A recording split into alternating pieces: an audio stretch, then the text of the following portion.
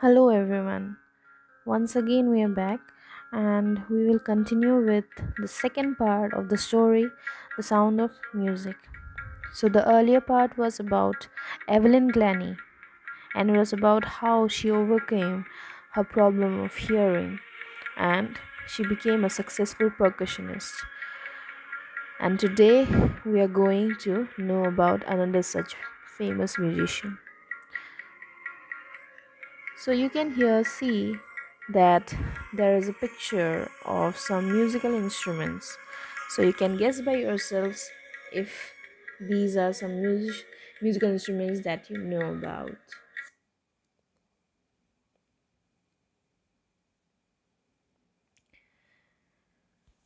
Now, the music that you are listening to, it is the music that whenever it starts, we know one name.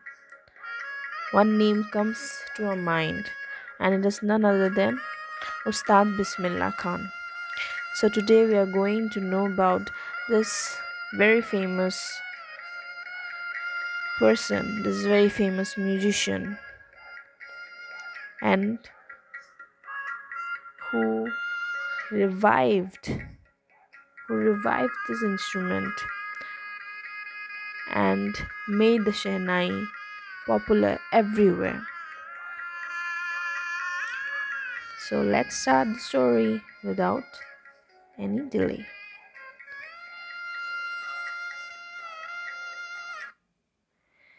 Emperor Aurangzeb banned the playing of a musical instrument called pungi in the royal residence, for it had a shrill, unpleasant sound. So, from the time of Aurangzeb, now, if you remember your history chapters, you will know that during the Mughal era, Emperor Aurangzeb was also an emperor, a king, and he had banned the playing of the particular instrument that you are seeing called pungi. And why is it so? Because the sound that came out while playing it was very shrill, was very unpleasant, not sounding good to the ears, and therefore this instrument was no longer allowed to be played in the royal quarters. Pungi became the general name for reeded noisemakers, so it became a name for a group of people who would play instruments like this, the flute and clarinet. Few had thought that it would one day be revived, so there were very few people who were optimistic, who were positive minded, and would think that one day this instrument would again be revived, would again come into use.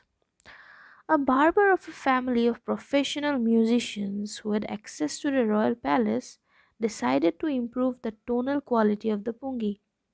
So now there was a barber who was associated with the family of musicians, professional musicians. Now, professional musicians means the people who play music, who use music as a way of their career, okay?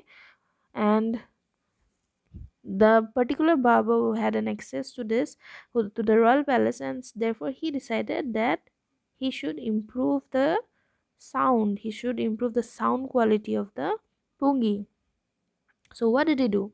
He chose a pipe with a natural hollow stem that was longer and broader than the pungi and made 7 holes on the body of the pipe.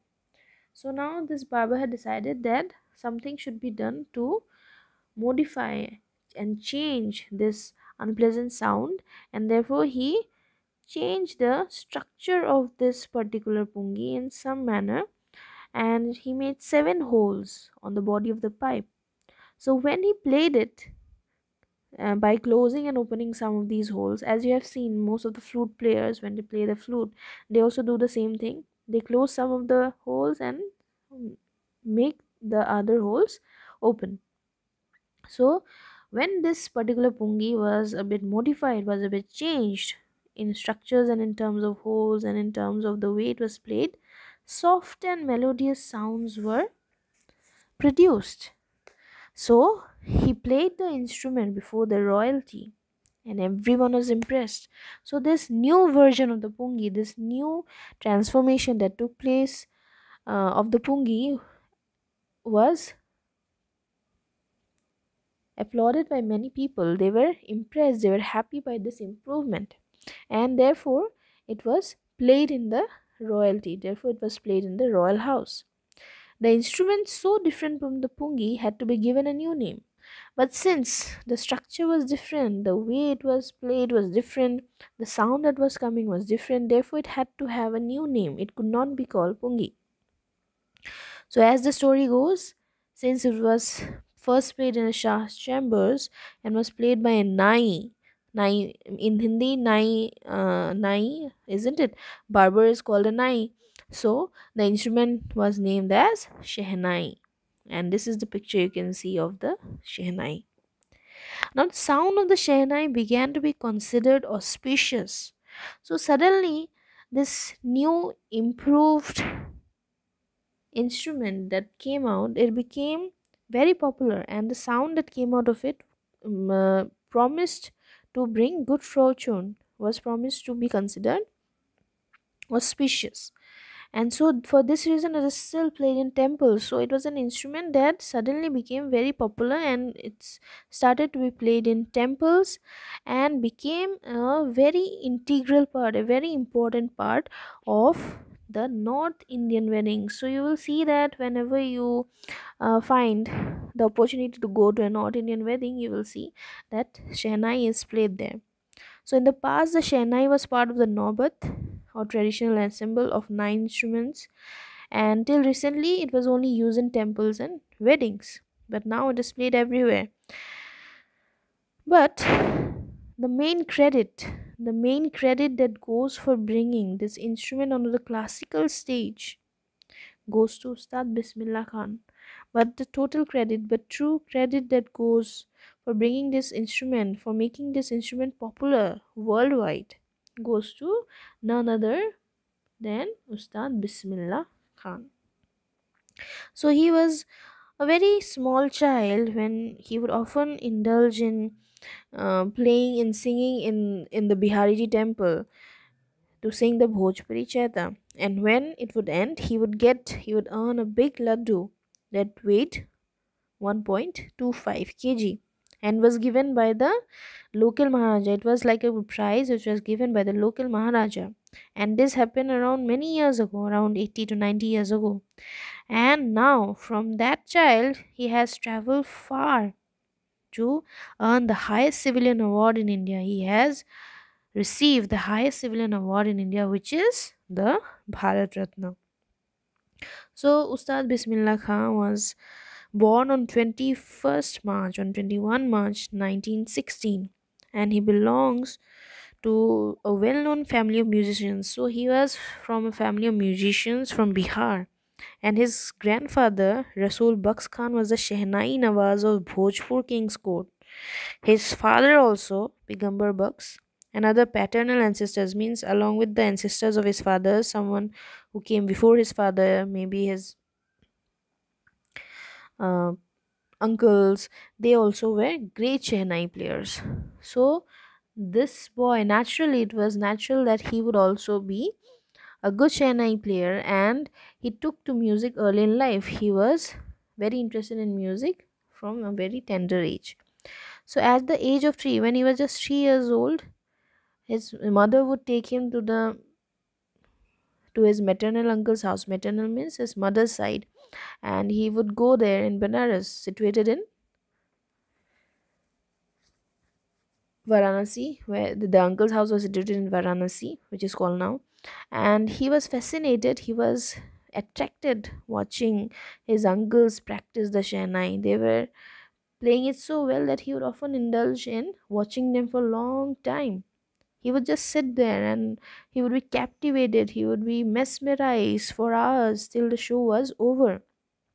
And soon after, he started getting lessons, he started getting the classes that how he should play the instrument.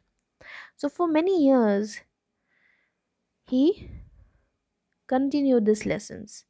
And For years to come, the temple of Balaji and Mangala Maya and the banks of the Ganga became the young apprentice's favorite haunts, where he could practice in solitude.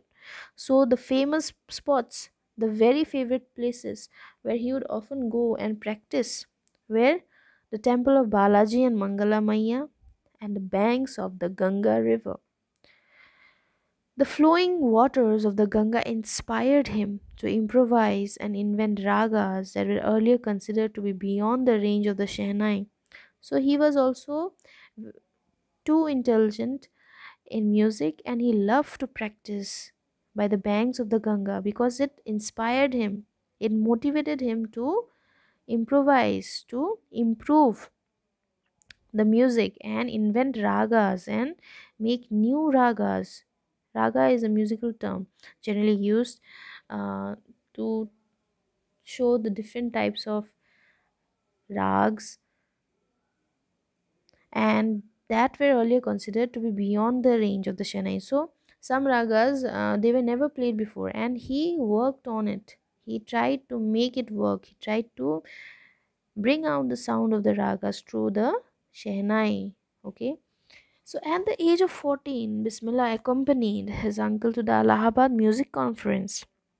And when the show was over, Ustad Fayaz Khan, he patted the young boy's back, means he was very impressed, and he said, work hard and you shall make it. If you work hard, you will be able to make it work. You will become good in it.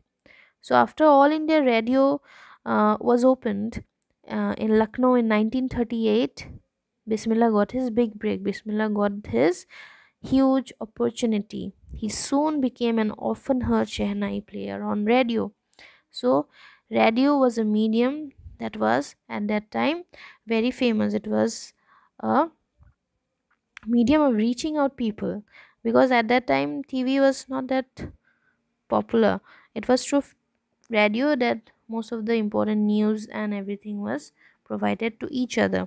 So, by this opening of All India Radio in Lucknow, Bismillah Khan got his opportunity and he soon became a Shehnai player, a well known Shehnai player on radio. When India gained independence on 15 August 1947, Bismillah Khan became the first Shehnai player. Means he was the first Indian to greet the nation with his Shehnai. He poured his heart out into Rag Kafi from the Red Fort to an audience which included Pandit Jawaharlal Nehru, who later gave his famous Tries with Destiny speech. So, when Pandit Jawaharlal Nehru gave the Tries with Destiny speech on 15th August 1947, Bismillah Khan poured his heart out. He played the Rag Kafi so well that it mesmerized the whole audience. It became popular amongst the people. Bismillah Khan has given many memorable performances both in India and abroad. His first trip abroad was to Afghanistan. So, after this program function in his own country, he soon became famous abroad as well. And the first trip that he made was to Afghanistan, where King Zahir Shah was so taken in.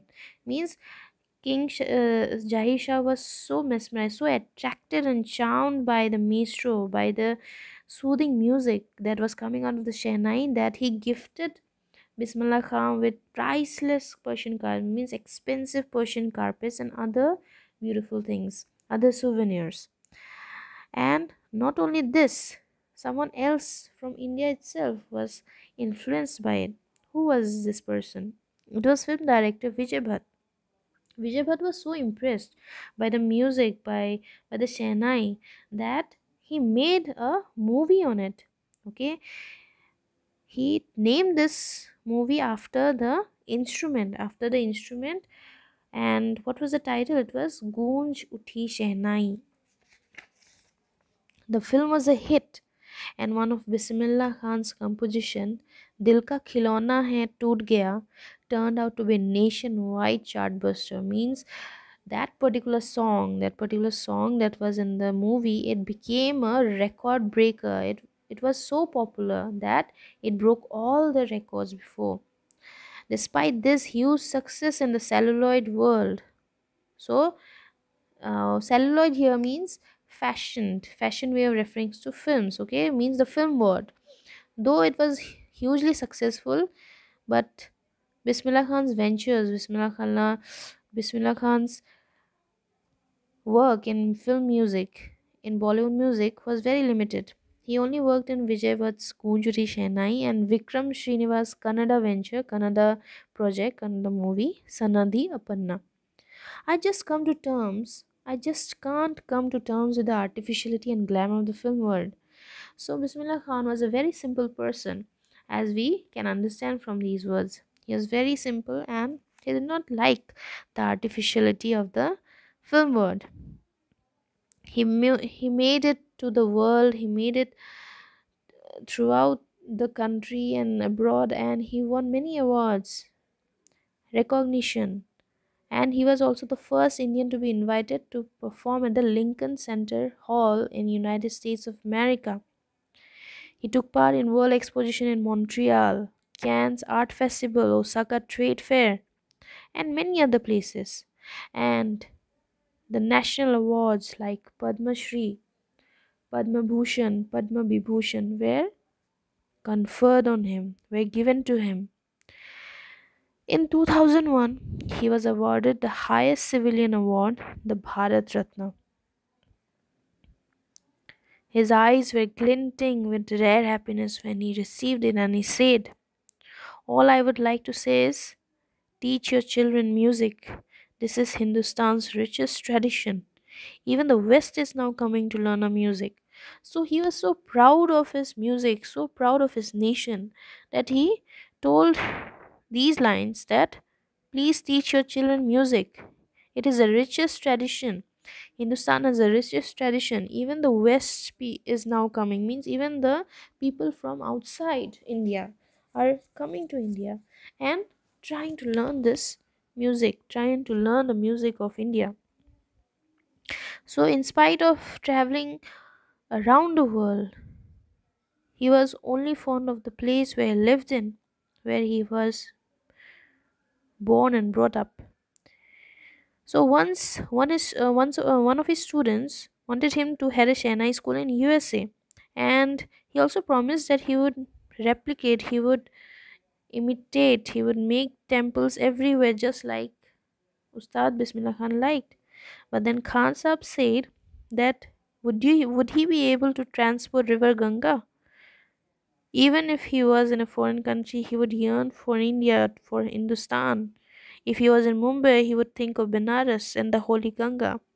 And if he was in Benares, he would miss the unique matha of Dumrao. So we can only say that this great man with a simple heart, with a pure heart, is a perfect example of the rich cultural heritage of India. One that effortlessly accepts that devout Muslim like him can very naturally play the Shehnai every morning at the Kashi Vishwanath temple. So music knows no bounds, no religion. It is something that directly connects to the heart. And Ustad Bismillah Khan's life is also an example of such a rich and cultural heritage of India. Whatever religion he may be, he was a believer in music, and therefore he would play the Shehnai every morning at the Kashi Vishwanath temple. So this is the story. The This is a glimpse of the life of Ustad Bismillah Khan and how he became this famous person, this famous Shehnai player who made the Shehnai popular throughout the world. Though he is no more, but the Shehnai will always remain alive. The music will always go on, it will come out of it. And that is what the story is all about. It is about this beautiful Shehnai player who plays the Shehnai in such a manner that it will make people mesmerized for a long, long time. So I hope, students, you have understood the story, you liked what you came to know about him, and you can hear his songs. You can hear the way he has played the music beautifully. It will really touch your heart, and I believe you will like it. So please go to the story. Thank you.